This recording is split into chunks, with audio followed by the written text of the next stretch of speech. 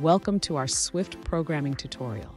Today, we're tackling a question that many developers encounter when learning to print objects in Swift.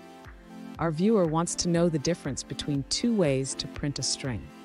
Both methods seem to produce identical results, but is there more to it? Let's dive in and explore these two approaches to printing in Swift.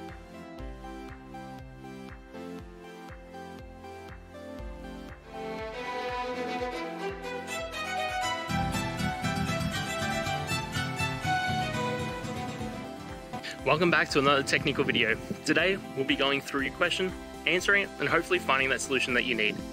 Guys, remember to stay just a little bit crazy, just like me, and hopefully get through to that resolution. Let's get started. Let's explore two different ways to print an object in Swift.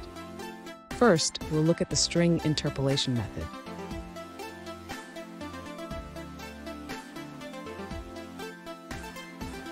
In this method, we use backslashes and parentheses to insert the value of my name directly into the string. This is a clean and readable way to format strings.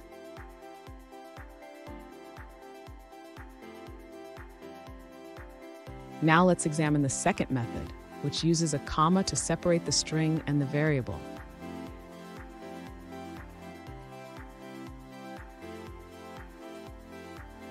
In this approach, we pass multiple arguments to the print function. Swift automatically adds spaces between them, which can be useful for printing multiple items.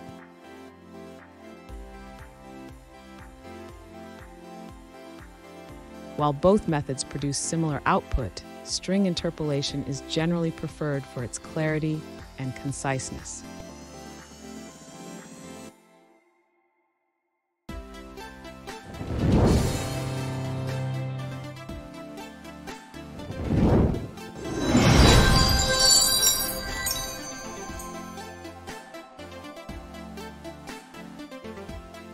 Let's now look at a user-suggested answer.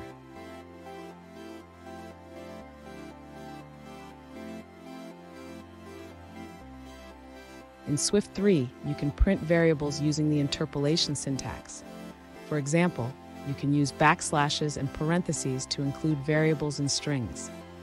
Additionally, the print function allows you to print multiple variables with a space in between, known as the separator.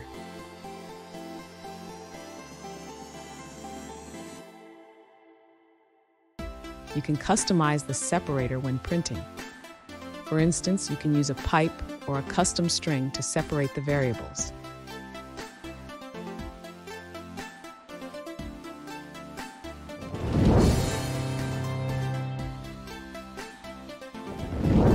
Let's now look at another user-suggested answer.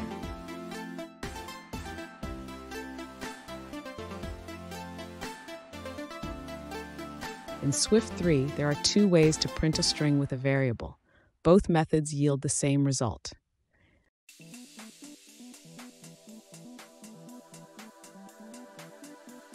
Here's an example. If your favorite food is pizza, both print statements will display the same message.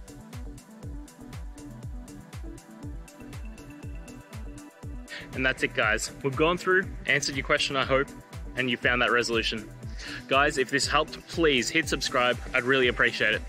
And until next time, have a good one.